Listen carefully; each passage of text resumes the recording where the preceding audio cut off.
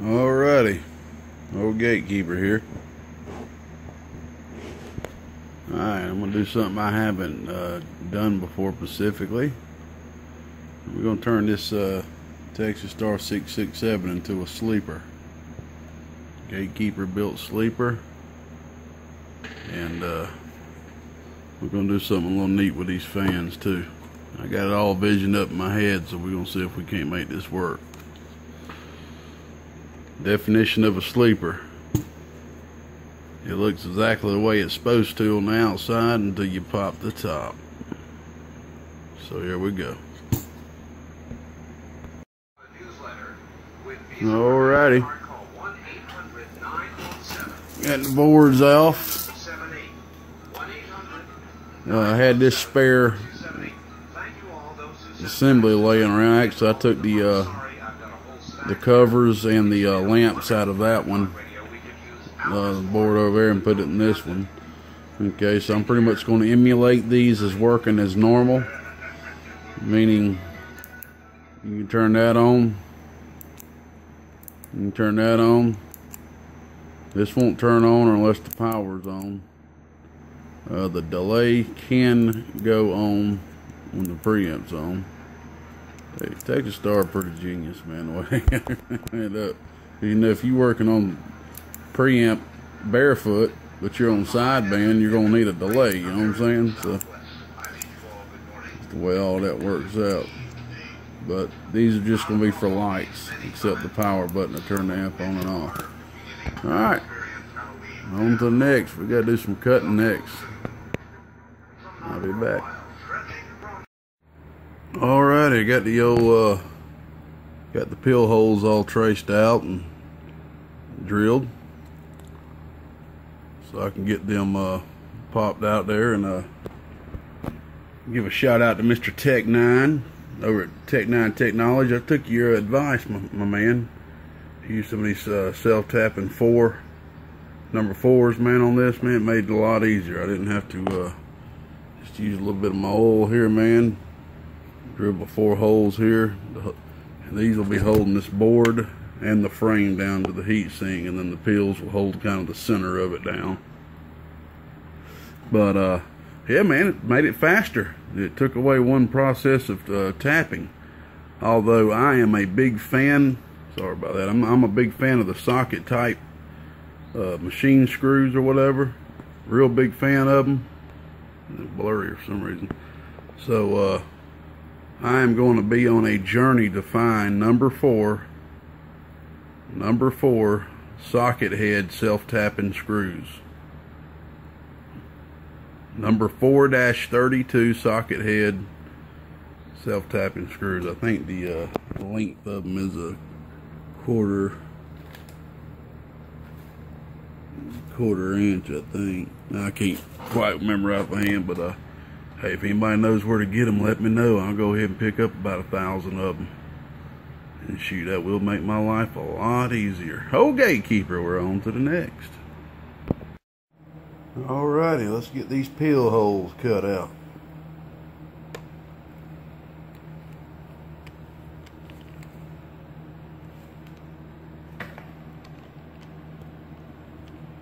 I learned with the last video I gotta do this with 2 hands.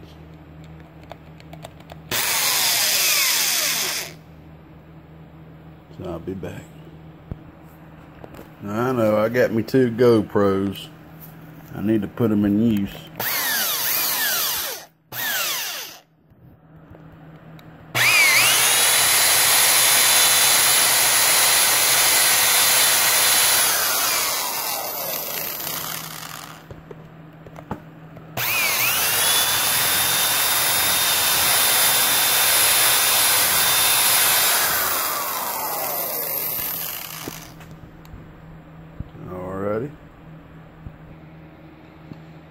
Alrighty, time to get the middle done now. Popped a hole through that thing, boy. Alright, we're gonna get the middle done now.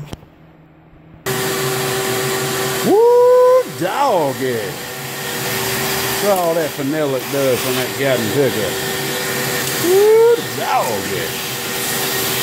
I love sucking up this vanilla it does. Look at that. Woo! Doggy.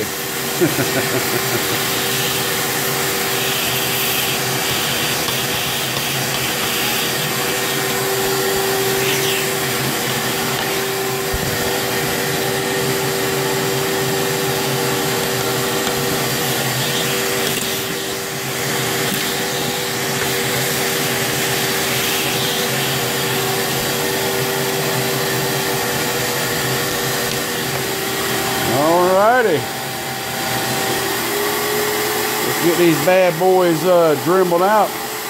Get it smoothed out a little bit. And we'll get this bad boy mounted and get these peel holes drilled. Old Gatekeeper said it. We'll be back.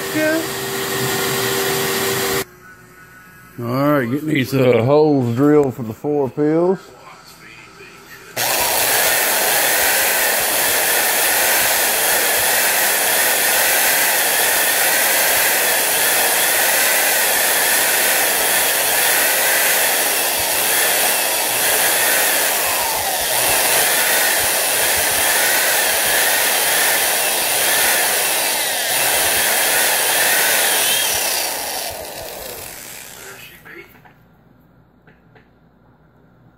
Get a little oil on it, getting hooker. Yes, I'm listening to my own videos, y'all. I know, I'm a weirdo. I'm listening to that Skywalker video I just uploaded. I like to listen to at least every video I do at least one time.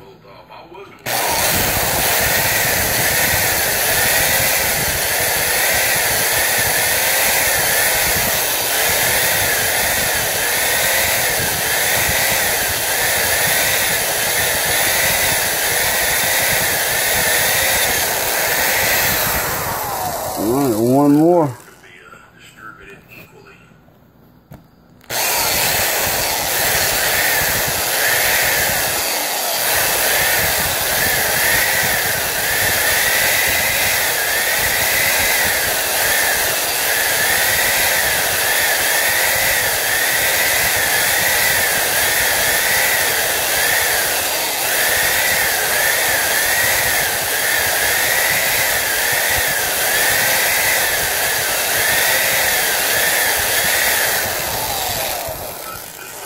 Alrighty. Almost get through that.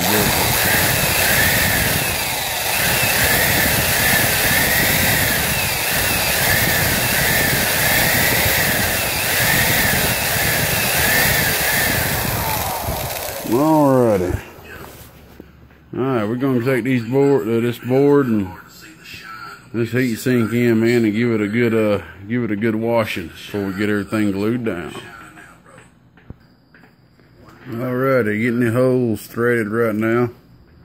I was going to attempt to use a self-threading screw to kind of just thread the holes for me real quick. And I used a little bit longer one while I was doing it. The head broke off pretty quickly. It's probably because it was too long, too much resistance on it, but I'm just going to go ahead and go on with this right here and just get them tapped real quick. And,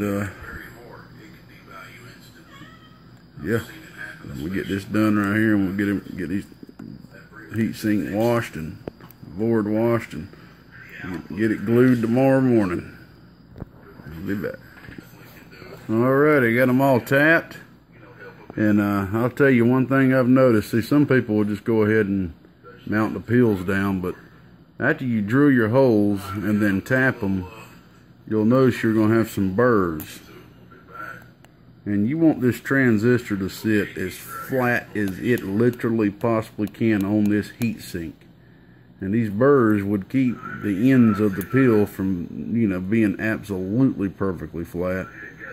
So I always make sure to get rid of them burrs by just using just a simple step bit like this, just real lightly, like that.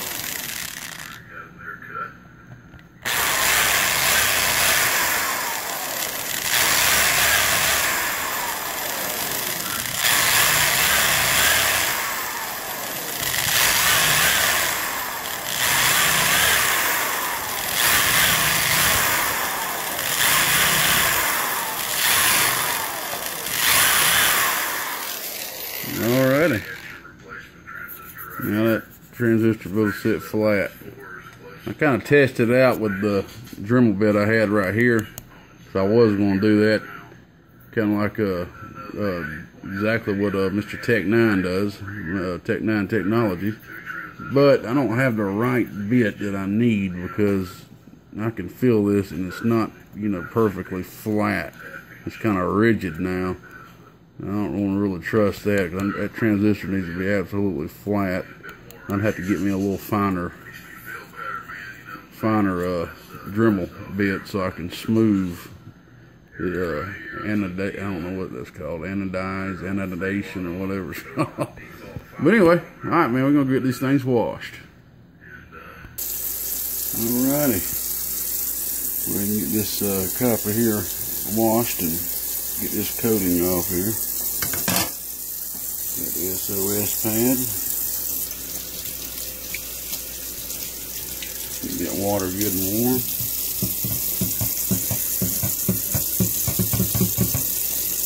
And I do need 2 hands to do this, but there we go.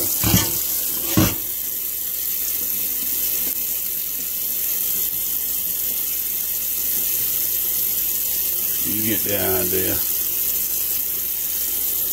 We'll be back with the finished product and washing it, getting it all nice and clean. Alrighty. Take a look at that shine now. Ooh, dog, yeah. I know I sound like a dang old country boy, don't I? Well, I do live down here in Georgia, don't I? Alright, man, we're going to place that thing right in there just like that. Get this thing mounted down. And get all this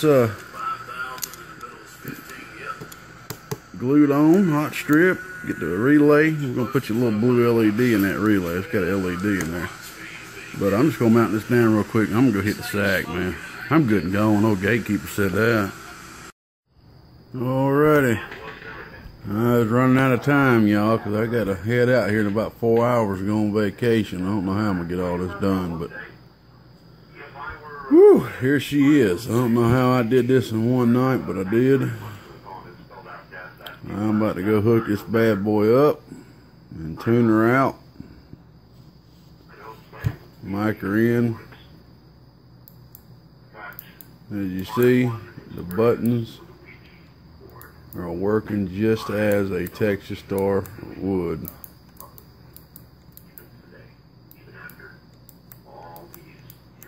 The lights and everything.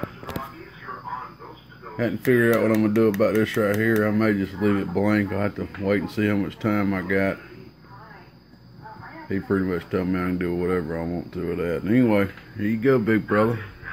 Black and blue theme like you asked. Circle looks bad to the bone, man. I ain't going to have time to clean up no flux or nothing, but hey, we're going to get this thing ready for the shootout for you, man. I put all I've been able to in this thing. Alright, big brother. We'll get this thing tuned out. Alright, my man, here we go. Due to time constraints, I got about 2 hours to do about 4 hours of work after this. That is a cigarette, by the way. Buddy, this amp couldn't turn out any better. This thing is smoking, man. This thing is smoking. It turned out great.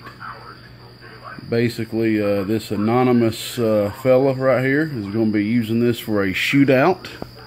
And he wanted a sleeper. He wanted a Texas Star from the front with the top on. You would have no idea that it was a Class C homebrew Gatekeeper built 400, GK 400, 42879 red dot Toshibas.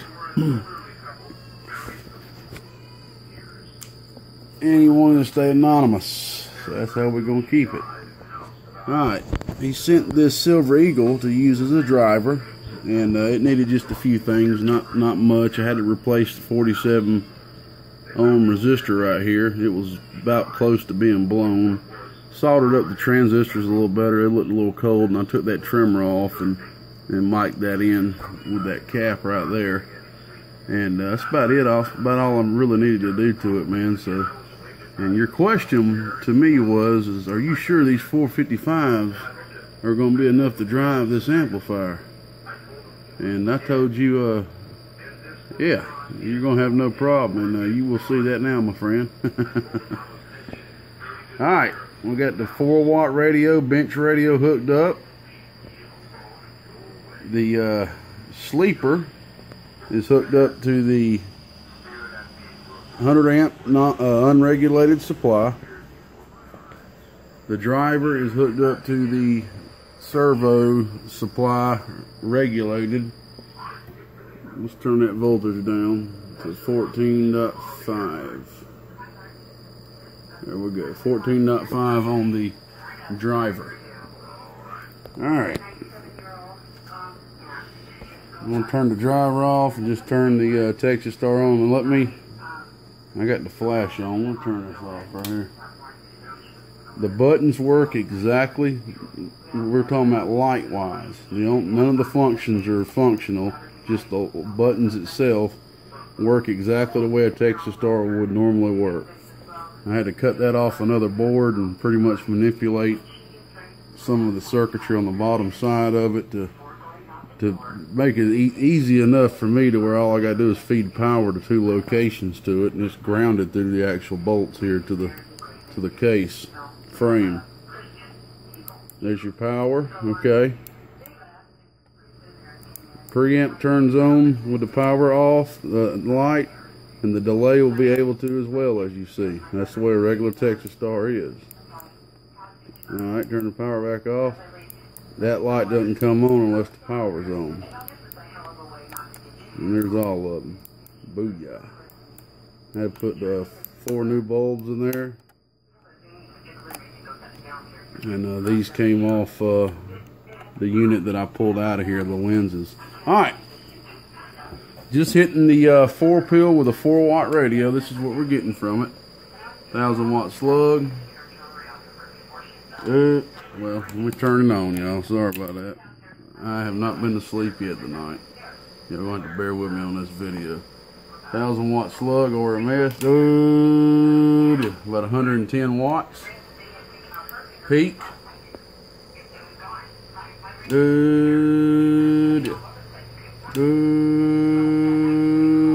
Yeah, about 450, 440. 450, 460, I mean. Check out this relay, man. Oh yeah. Get that thing lit up blue for you, big brother. Now I know you told me this meter was optional. Brother, I just flat out didn't have no time to do a little circuit I told you I was thinking about doing for this meter. So we're just going to not hook that up. And also your fan kit. I have no time, brother. What I'll have to do for your fan kit, my man, is pretty much when I get back from vacation, make it and send it to you, man. The fan kit's going to fit up under the box. It's going to have 4 feet on it, 2 blue fans. So that the box is going to sit upright just like this right here. And it's going to have 2 fans beating on this heat sink, and it's still going to be able to sit up right there, right there. And I'm thinking about maybe producing those and selling them. All right, here we go. Gotta hurry up. 455 box, Silver Eagle on, driving into the 4 transistor amp. We're on the medium tap still. I should switch it over to high, but anyway, this is on the medium tap. Ooh, look at that. Look at that, man. Already about 360, 375 RMS. What you think, man? On the bench radio, baby.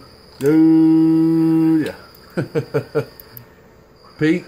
Ooh, about 950. I don't know if you can see this voltage drop. Ooh, 13.8 volts. Flip it over to high tap. It's been a while since I've seen the 4-pill operate this good, man. Looks like we're going to hit the 400 bird without even hooking up the hot radio. Alright, we just on the high tap now, man. Let's see if we can't get 400 RMS out of it. Oh, well, that's peak again. We know it's going to do over 1,000. Oh, yeah, almost. Oh, there it is, man. 400 watts RMS on the bench radio, big brother. We ain't even got the hot radio hooked up. Now, what was your question again? Is a Silver Eagle gonna drive this box? I think so. Good God Almighty. 1,000 watts in the corner. Alright, I'm gonna hook up the hot radio just for the fun of it. We'll be back. Alright, one thing I just thought about, I didn't even show what the driver was doing. I'm sorry about that. I'm trying to get this done so quick, but the driver's pretty much driving about 140 watts peak, and it was doing close to about, I think, 70 bird, somewhere around there, 70, 75 bird. Alright, here's the hot radio. 8 watts RMS driving into the driver, which is then for driving into the GK400 sleeper. 1,000 watt slug RMS. High tap, 100 amp supply, unregulated. 500 watts, big brother. RMS. And that is dropping to 15.3 volts. Good working voltage. This cotton picker is smoking, son. Smoking. 530 watts RMS. Woo! That makes me a little happy right there. Sleep deprived and happy at the same time. Good God. Let's see how much this thing's peaking real quick.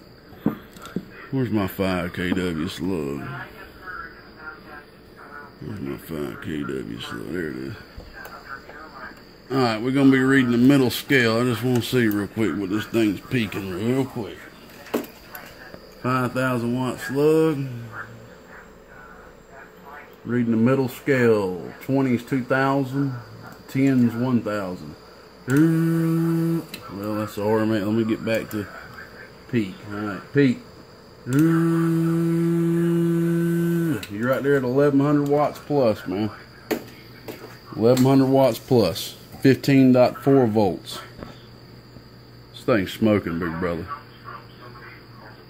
I don't see any reason why you shouldn't be able to take the trophy home with this in the 4-pill class, man, if you do your voltage just right. This is Class C.